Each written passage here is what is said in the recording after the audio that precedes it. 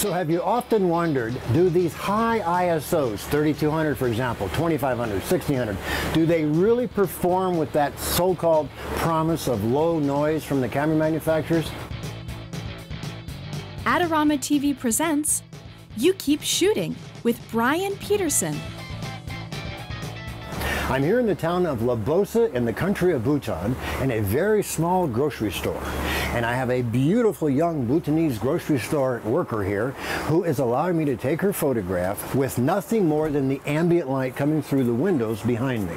I'm not going to use a flash here because the light of this ambient is incredibly soft.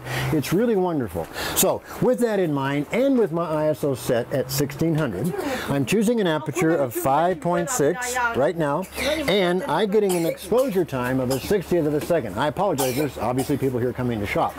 So nonetheless, we are ready to go. 1, 2, 3, and take a look at that photograph at f5.6 at 100th of a second with 1600 ISO.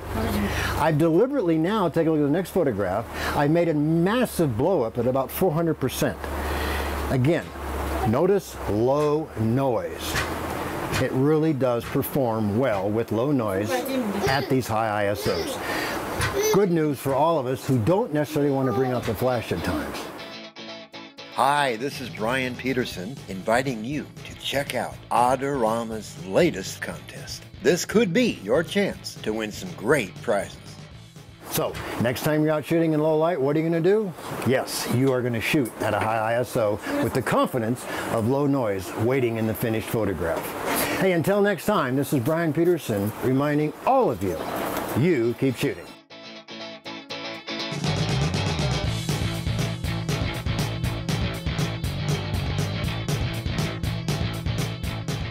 Do you want great looking prints at low cost? Be sure to visit our easy-to-use online printing service.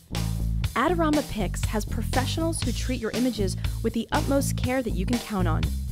For a quick turnaround on photos, cards, or albums, use AdoramaPix.com.